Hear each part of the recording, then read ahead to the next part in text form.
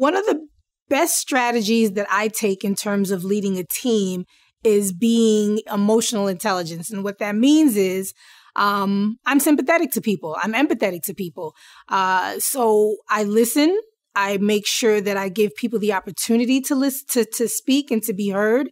I think it's really important for leaders to not necessarily look down and to be on the same level. So yes, I might have a great big title and, but we're all on a team and we all have a goal. So I am very much a big advocate of letting people have their say. And if you have a great idea, then you lead the team and you tell me what we should be doing. So it's really creating an environment of collaboration and making sure that people aren't afraid to speak their mind. No idea is a bad idea.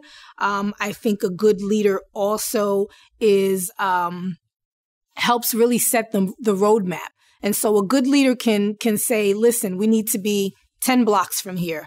And at the end of the day, we're going to be 10 blocks from here. But I need everyone on the team to tell us how we're going to get there. So it's about making sure that we're all working on a team. No one is higher than the next person because the highest thing actually is the goal.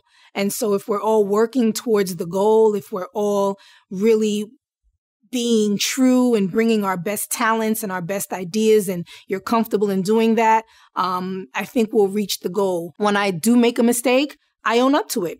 Hey, listen, that might not have been the best decision. How about we do this? I think you have to put everything on the table.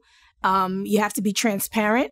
And when you're transparent and your whole team knows that, listen, my boss is on me, I'm going to be on you. Don't take it personal. We're just trying to get to the goal.